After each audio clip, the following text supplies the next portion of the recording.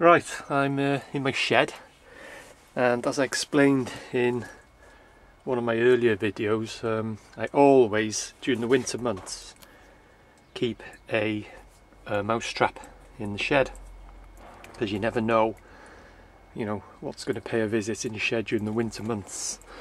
This is where they like to make their nests, nice and warm and dry, and especially if you've got a shed like mine, you can see it's not the well, it's pretty organised, but there's plenty of places for mice to make their nests.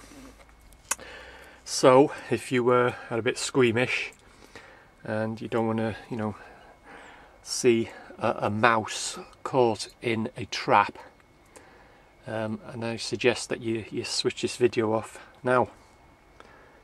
Give you a few seconds to do that.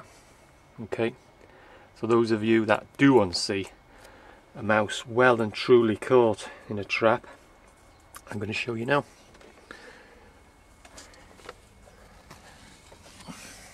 And there it is.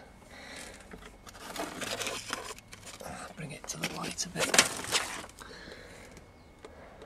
And that is what you call a mouse well and truly caught in a trap.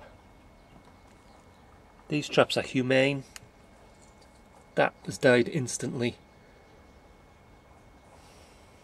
Mice can do, or they do one hell of a lot of damage,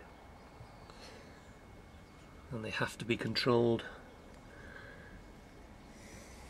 So that is one mouse that's not going to do any damage in my shed.